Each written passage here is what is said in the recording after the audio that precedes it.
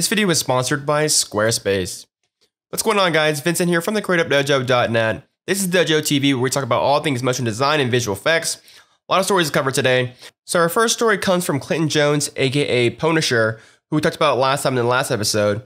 But he shares with us a tip that he learned from Andrew Kramer himself on how to create cinematic motion blur in After Effects. So basically, he brings in a shot into After Effects and he does some fine little, fine post tweaking to really tweak the highlights and really sell the effect that your shot was shot on a high-end camera on high-end lenses.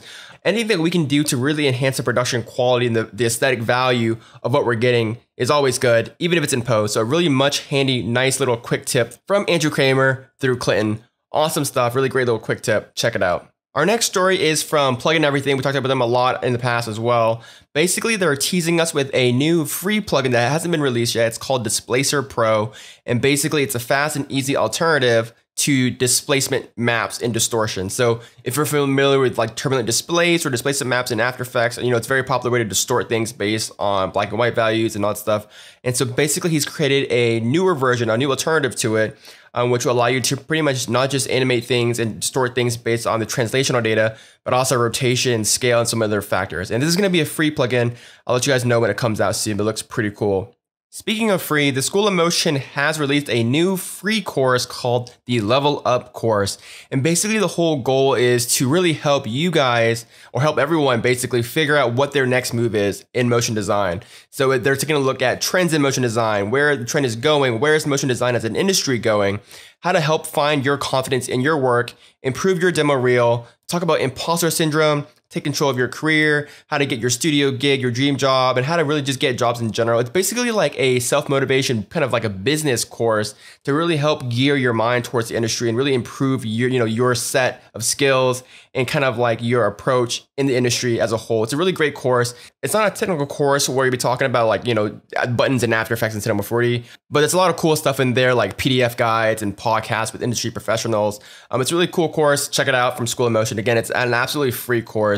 Speaking of School of Motion, they also have a kind of like a workflow podcast overview video on Cavalry. I know you guys always make fun of me. I know it's not Cavalry, it's Cavalry. I know when you say it really fast, it kind of all sounds the same. But basically, they have a video on it, kind of walking through the workflow. If you guys aren't familiar with that Cavalry is kind of like a new and upcoming program software that's kind of like somewhat like an After Effects alternative, but not quite.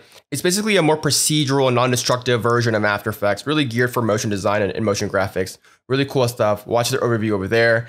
And again, they have another workflow kind of like podcast interview talking with Zach Lovett and Noah Honig. Zach is a good friend of mine, and basically talk about expressions in After Effects and how they can be useful. So if you're into expressions, if you want to, get to know Zach and know a lot more, this is a cool little podcast to kind of see technical sides of expressions and scripts and all the technical sides of After Effects. So check it out again from School of Motion. Awesome stuff. Before I go any further, I want to thank our sponsors over at Squarespace for sponsoring today's video. Squarespace is an all-in platform to create an amazing website, whether it's for your store, online business, or portfolio. They have amazing themes to choose from, fully customizable so you can make it the way you want it to look like, without having any coding knowledge required. They have awesome 24-hour support, and best of all, if you use the promo code DOJO at checkout, you can actually save 10% off your order and support the dojo, so check it out over at squarespace.com/dojo. Squarespace, the #1 place to create an amazing website. Now, the folks over at Motion Array released 6 new plugins. Now, these are not actually free plugins, but they are new plugins. And basically, they're kind of like a little accessory stylizing of plugins like bad signals, camera shakes, chromatic aberration, RGB offset, flickering, and sort of like this slasher motion graphic type plugin. So these are not free, but they are included in your Motion Array subscription level. So if you are a Motion Array subscriber, so this is just more plugins for you guys, which is great. But at the same time, don't forget we talked about their free transition pack for Premiere Pro in the past episode. So you can download this for free for Premiere. So check those out over at Motion Array. Next, we have a really nice overview tutorial from Jonas Pills talking about node-based materials in Cinema 4D. It is basically an overview on working with nodes, different node categories, and the most popular important data types. He'll talk about the overall general power of using a node-based material workflow, and it'll kind of show you guys how to create really incredible setups and easy-to-use interfaces and really set up, nice materials using the node-based material workflow. This is a great, fantastic primer if you're kind of new to node-based materials in general, which is very popular in the 3D scene, so definitely check that out. Speaking of Cinema 4D, they recently released Cinema 4D R23. There's a lot of improvements to R23, including a lot of character animation stuff and just animation stuff in general, UV editing, viewport display, and asset exchange. Lots of interesting, cool stuff. But as you guys know, last year, Red Giant and Maxon kind of merged together to create this weird conglomerate company. But basically, they've integrated Magic Bullet looks into Cinema 4D. Yes, you heard that right. And so you can apply all the 200 preset films, import LUTs, and add all the stylizing effects from Magic Bullet looks directly within Cinema 4D, which is a little weird, but you know, whatever. They're trying to integrate the technologies together. And they introduced something called Maxon 1, which is a new subscription package, which includes Cinema 4D, Redshift, and the Red Giant Complete, which is pretty much everything that Red Giant creates. And you know, this is pretty cool because it kind of shows the merging of the company and their products.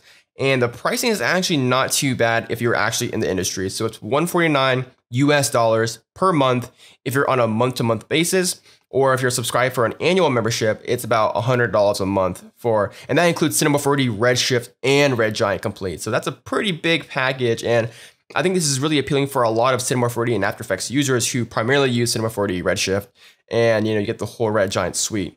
So that's pretty cool there.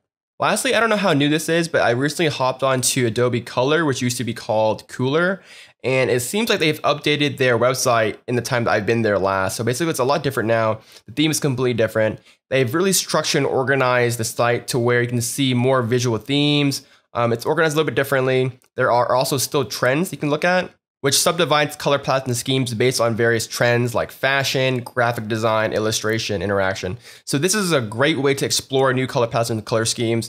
And it really makes it more fun to kind of dive into certain sectors and certain types and styles of work and see what kind of palettes they're using. I kind of just wish that they still had like the top 100 palettes or whatever, just so I can quickly go and just kind of see a bunch of top palettes. But this is a really nice way to really increase the engagement and really see kind of what's going on in the color palette scheme here on the website. So a really welcome change. Definitely check it out if you haven't checked out the new Adobe Color yet. Again, I'm not sure how new it is. But that's pretty much it for this quick roundup of Dojo TV. If you guys like videos like this, give me a thumbs up and leave a comment down below telling me. Subscribe for more videos like these. My name is Vincent Wynn from the Creative Dojo, and I'll see you guys next time. Bye guys.